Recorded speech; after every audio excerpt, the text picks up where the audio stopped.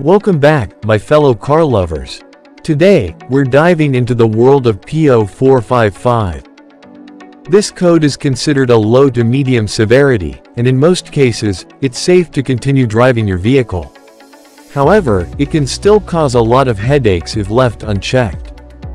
But fear not, because in this video, we're gonna break it down and show you how to fix it like a pro. Let's roll. Alright, let's get to the nitty-gritty of P0455. This code is related to the evaporative emission control system, which is responsible for capturing and storing fuel vapors that would otherwise be released into the atmosphere. When your car's onboard computer detects a fuel vapor leak or lack of purge flow in this system, it triggers the P0455 code. So, you've got the P0455 code. But what are the symptoms that you might experience? Well, the truth is, there may not be any noticeable symptoms at all, other than the check engine light illuminating on your dashboard. However, if the leak in the EVAP system is large enough, you may notice a fuel smell in the filler area or tank area. Let's talk about what can cause this pesky trouble code. The most common cause of P0455 is a loose or improperly affixed gas cap. If the cap isn't tightened properly, it can cause a leak in the system and trigger the code. Another cause could be a non-conforming gas cap, which doesn't meet the manufacturer's specifications and can cause the same issue.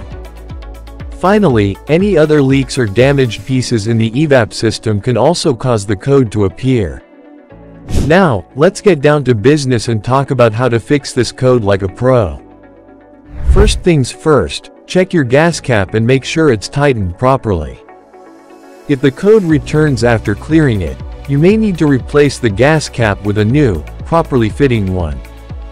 If that doesn't solve the issue, it's time to get your hands dirty and inspect the EVAP system for any leaks or damaged pieces.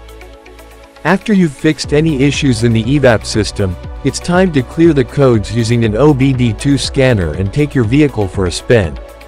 Drive it for a day and see if the codes come back. If they don't, then pat yourself on the back, you've fixed the P0455 code like a pro.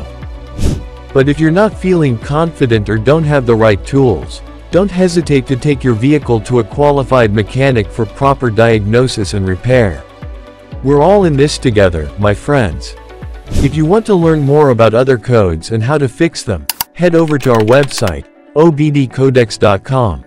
and check out our lookup tool. Stay tuned for more tips and tricks from us car enthusiasts, and don't forget to hit that subscribe button and ring the notification bell. Keep on wrenching, my friends.